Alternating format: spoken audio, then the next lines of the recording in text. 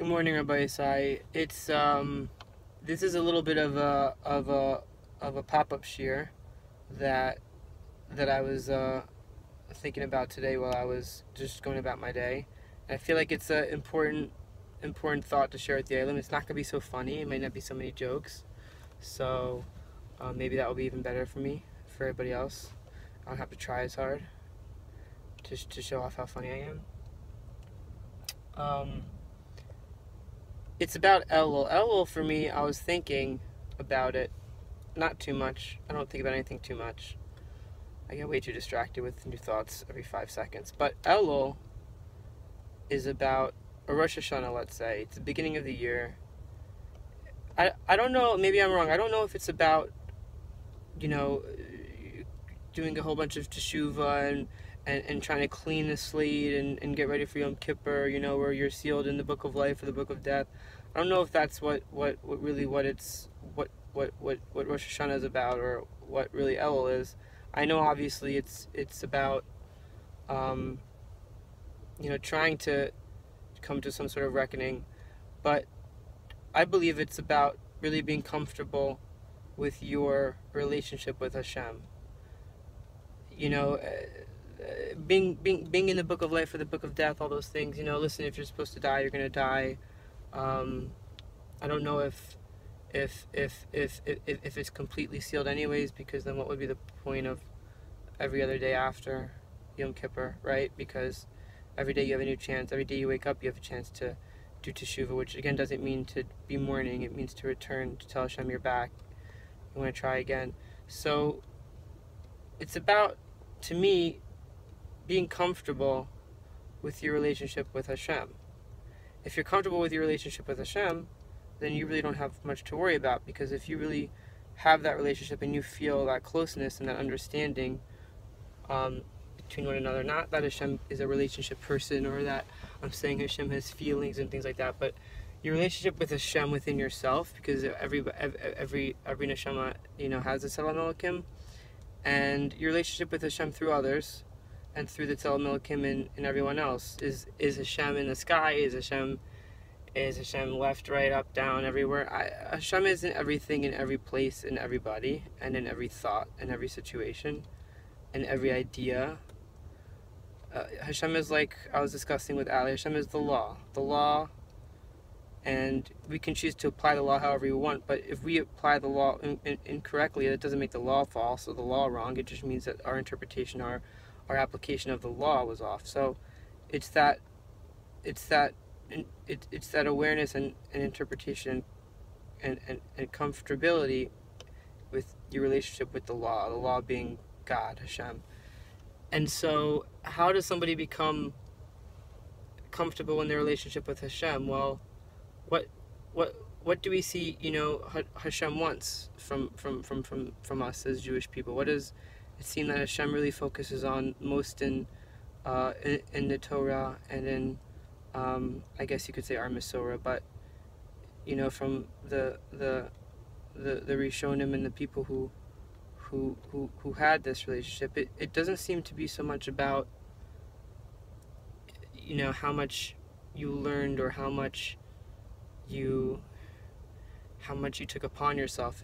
It's how comfortable you were with your relationship with Hashem. It's how much you loved Hashem, how much you love yourself, and that's really what it comes down to. Elul is the beginning of the year. It's our time it's like our chance to go, to our best friend, Hashem, and make amends and make sure that relationship is good. If you had a bunch of fights, if you had a bunch of bad days, if you had a bunch of bad months, if you had a bunch of bad weeks, if you did things that you never thought you would do, if you did averas you never thought you would commit, it's about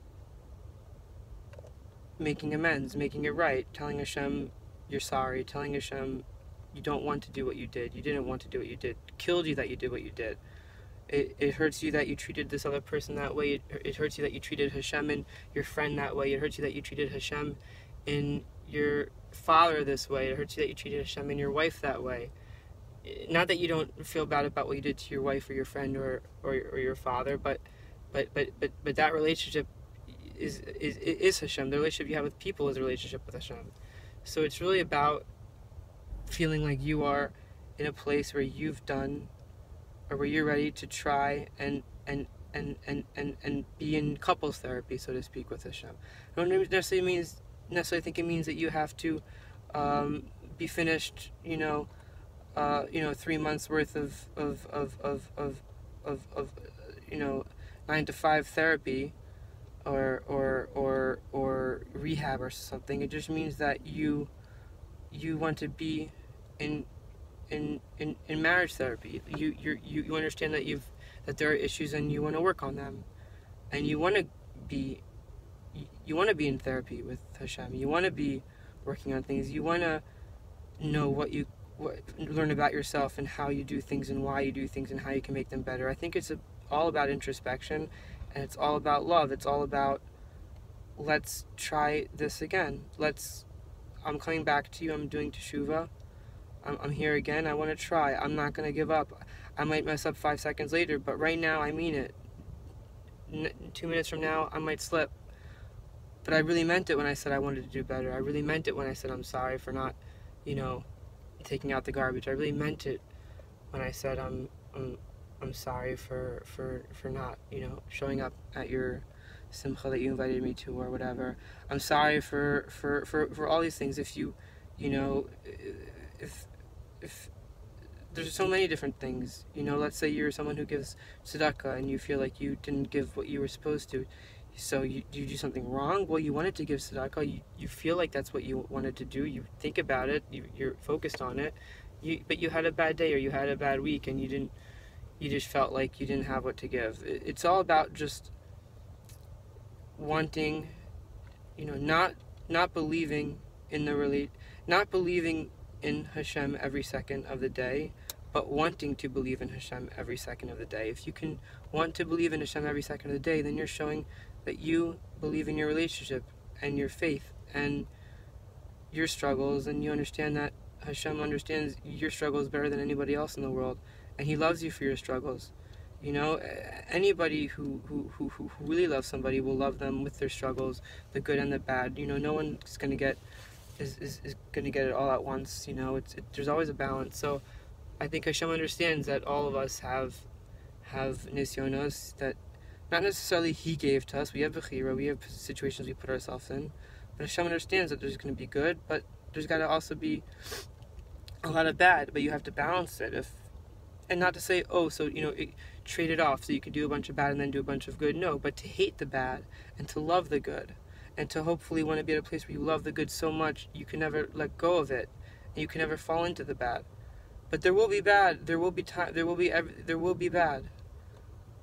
But Hashem loves the bad.